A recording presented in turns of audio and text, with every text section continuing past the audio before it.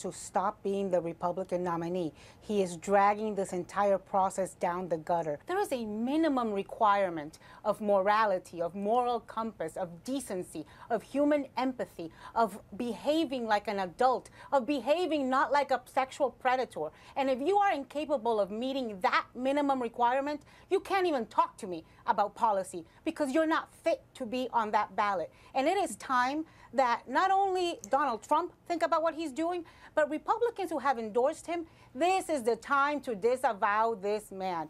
Paul Ryan, our lonely eyes look to you. You are my friend. I know you. You are a decent human being. You are a good husband, a good father. You cannot stand by this man tomorrow. Reince Priebus, same goes for you. He will ruin the Republicans that are on the ballot with him. We cannot afford this. If we're going to have a party that survives, we must disown Donald Trump tonight.